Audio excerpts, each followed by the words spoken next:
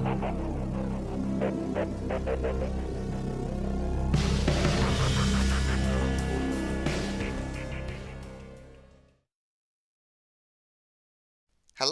welcome to my newest project.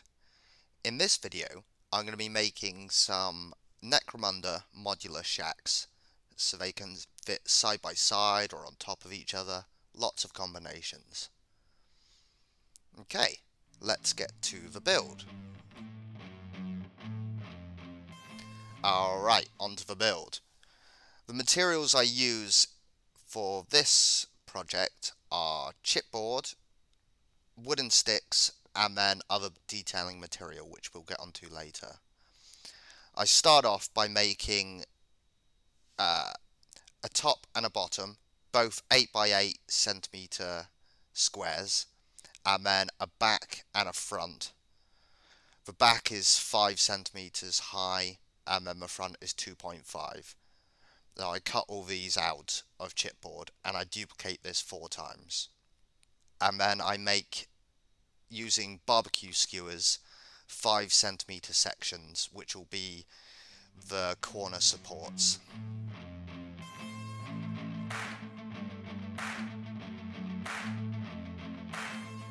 Next up, I glue the back and the front on using hot glue, and then I glue in the supports as well.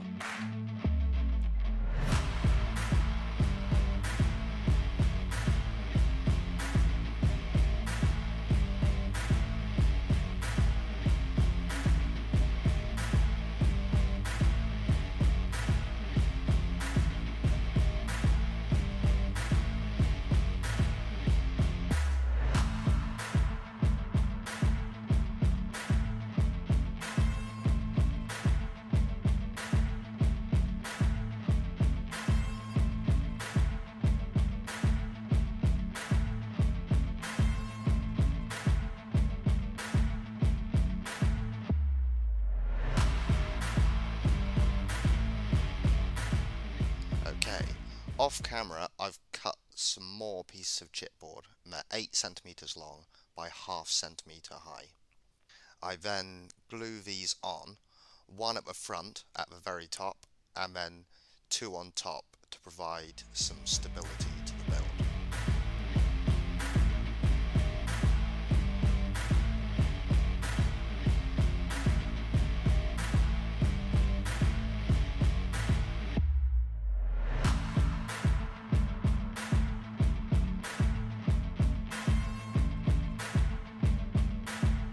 Onto the roof. I cut another couple of sections of chipboard and they're 1.5 centimeters wide, again 8 centimeters long, and then I run some hot glue down the center and glue the top onto this, and I do this both sides. This then sits on top of what we've made previously, and the idea is with the lip at the top you can fit another building into that gap and it will be secure.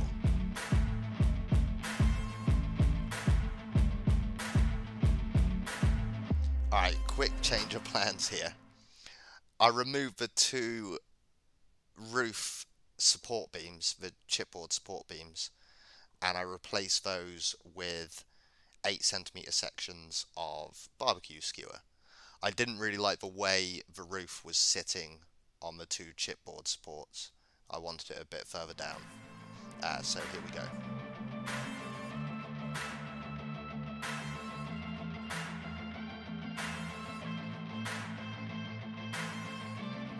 Alright, I've built the other 3 shacks off camera up to this stage, and then what I do now is, using some old cereal box card, I cut some sections of wall which sit inside of the barbecue skewer framework. You just have to measure the size yourself. I then glue these in with hot glue.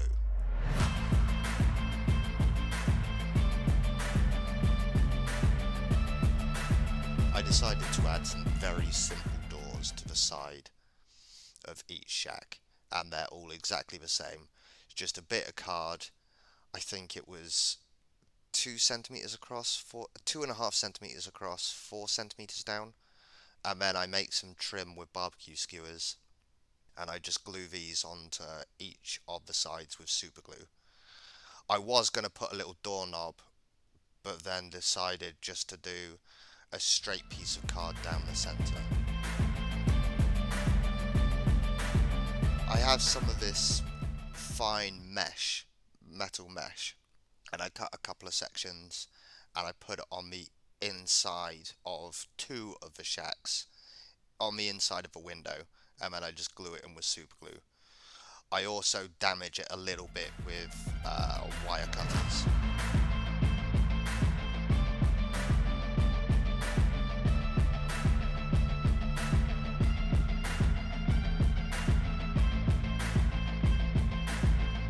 Detailing time. I just use little sections of corrugated paper, card, and a bit more of that wire mesh. I also chuck in some speaker cable on one, and I just glue these little sections all over all 4 of the shacks, fairly haphazardly. I want them to look quite ramshackle. I make some around the corners as well, but I make sure not to do any over the bottom base, because I need it to sit correctly on top of the next building.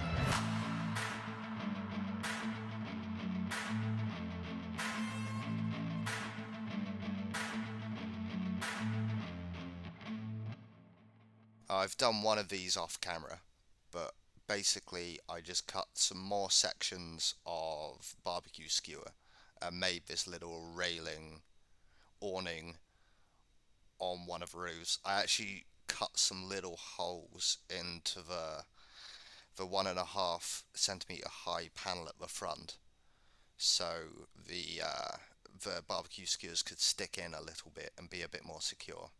I'm going to cover that later with some things you'll see. And then I make another one on another roof, and what I actually use is it's a plastic like multi clothes hanger, but it looks like I-beam, so I cut 2 small sections off at an angle and then glue those on, and then a bit of chipboard at the front.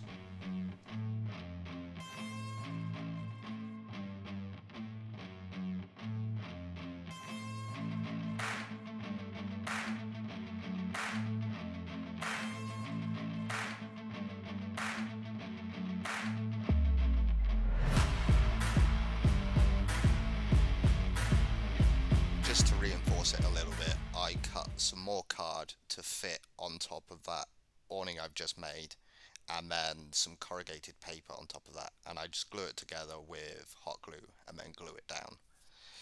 Then I add some card and corrugated paper sections on top of roofs just for a bit more detail, just offcuts.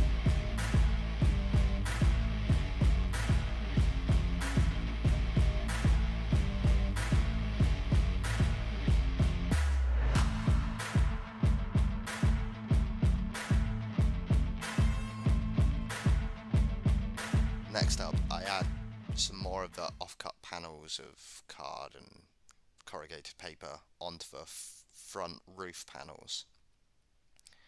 And I do this with all 4. I don't actually do the back because I want them to be able to sit cleanly back to back, you know, if I want.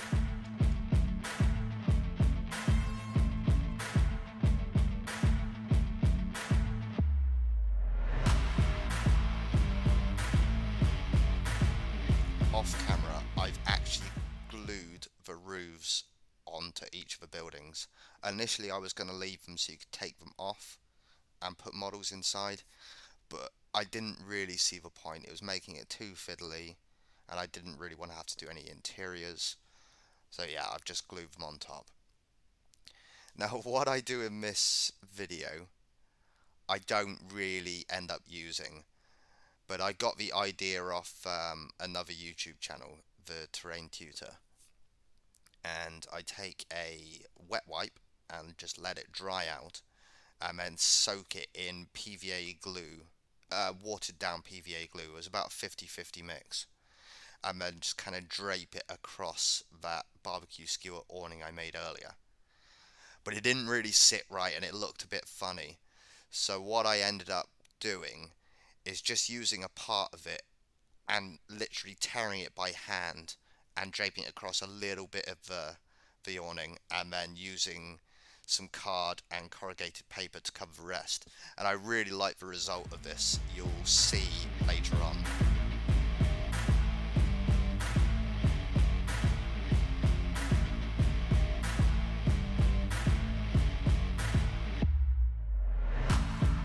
Off camera, I've Mod Podged all the buildings, and then I've sprayed them with black primer and then dark umber afterwards, and then I give them a pretty heavy dry brush with a steel paint, and then I do another pretty heavy dry brush with a bit of a lighter silver, and it's just a cheap craft paint.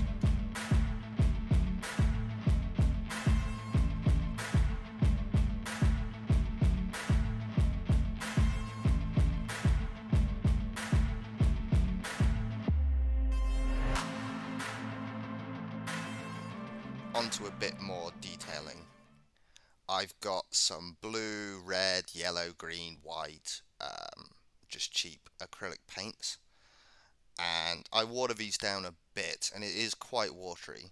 You can see the metal effect through it, but I just pick out various panels and paint them up. I want it to be a bit more colourful, and I do the doors as well.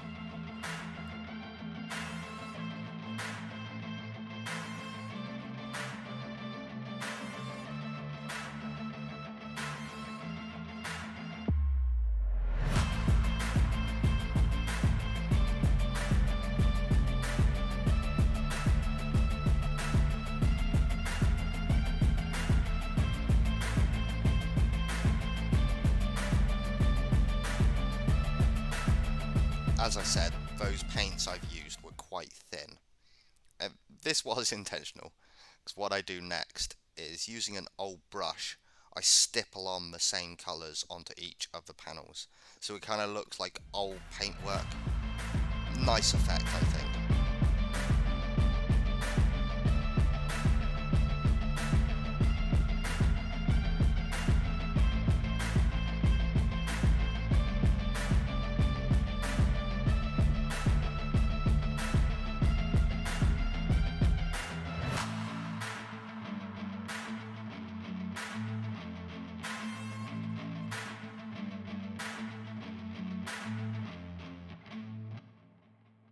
I'm not sure why, but I did this bit a little bit backwards. I just come in with some sponge and a bit of orange and just start dabbing on, stippling on, or sponging on some rust onto various metal panels.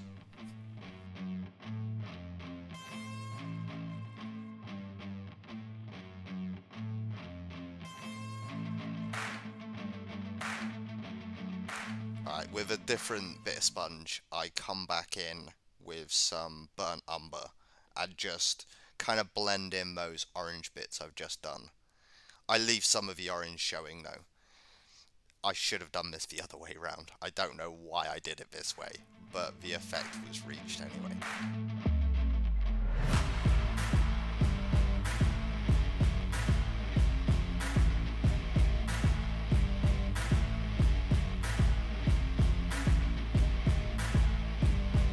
Final part. I use a bit of brown ink, bit of black ink, and I do actually mix these together at some points and use them separately. And I just wash on some stains coming down from some of the rusted panels, just some of the normal panels and some of the roofs, just to give a bit more of a sort of weathered look. Alright, so the project is now done. I'll show some photos next of the buildings in different configurations, so you can have a look at the final completed result.